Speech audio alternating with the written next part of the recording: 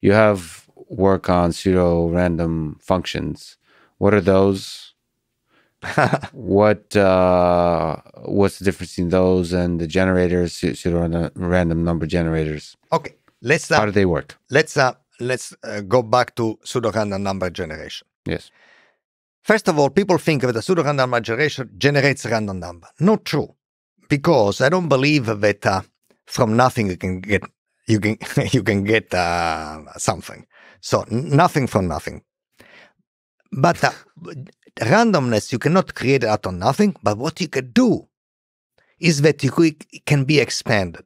So in other words, if you give me somehow 300 random bits, truly random bits, then I can give you 300,000, 300 million, 300 trillions, 300 quadrillions, as many as you want, random bits, so that even though I tell you the recipe by which I produce these bits, but I don't tell you the initial 300 random numbers, I keep them secret, and you see all the bits I produced so far, if you were to bet, given all the bits produced so far, what is the next bit in my sequence? Better than 50-50.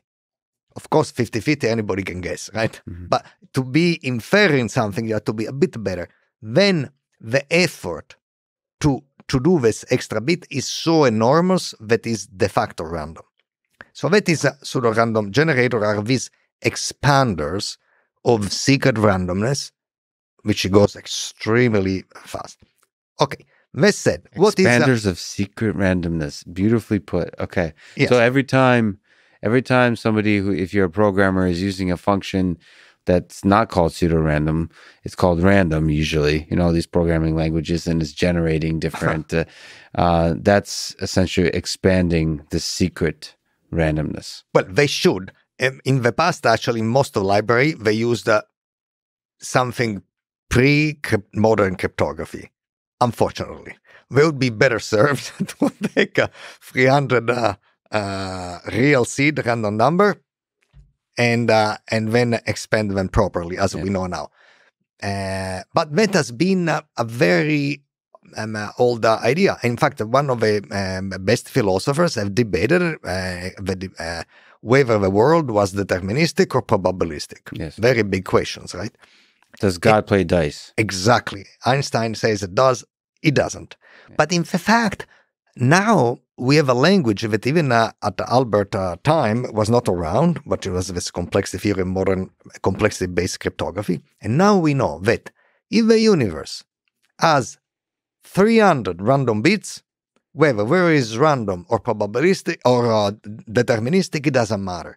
Because you can expand this initial seed of randomness forever, in which all the experiments you could do, all the inferences you could do, all the things you could do, you will not be able to distinguish them from truly random.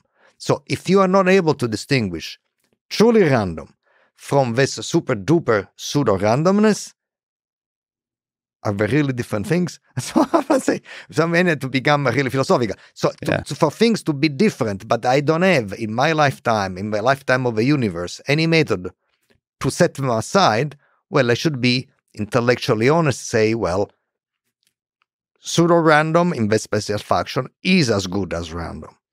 Do you think true randomness is possible? And what does that mean? So practically speaking, exactly as you said, if you're being honest, the pseudo-randomness approaches true randomness pretty quickly. But is it maybe this is a philosophical question. Is there such a thing as true randomness? Well, the answer is actually maybe, but if there exists, most probably is expensive to get. and in any case, if I give you one of mine, random string, you will never tell them apart. Yeah. By no any other shape, no matter how much you work on it. So in some sense, if it exists or not, it really is a quote philosophical sense in the colloquial way to say that we cannot somehow pin it down.